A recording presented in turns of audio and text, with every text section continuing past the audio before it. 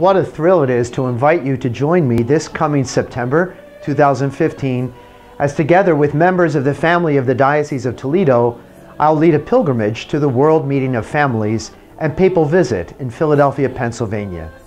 The meeting's theme is Love is Our Mission, the Family Fully Alive.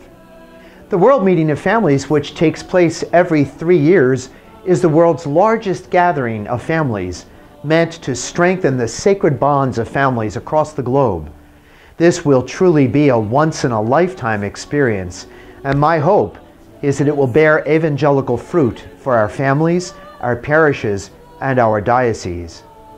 I hope that many of you will join me, and I have every confidence that making this pilgrimage together with folks from all around the diocese will strengthen our faith and be a blessing not only for those who attend, but for every family in the Diocese of Toledo. To learn more and to register for this pilgrimage, please visit our diocesan website at toledodiocese.org or contact Monica Martinez in the Marriage and Family Life Office at the Catholic Center, 419-244-6711, extension 715, or at mmartinez@toledodiocese.org. I'm excited to announce that a partial scholarship is available for one family from each of the 15 deaneries to represent the whole diocese and to make the pilgrimage with me. Please consult your parish bulletin and speak to your parish priest about applying for a scholarship. In closing, I invite you to pray with me the official prayer written in preparation for the World Meeting of Families, for the intention of the spiritual success of our diocesan pilgrimage and the World Meeting.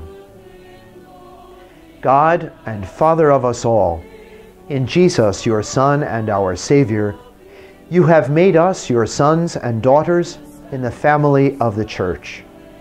May your grace and love help our families in every part of the world be united to one another in fidelity to the gospel.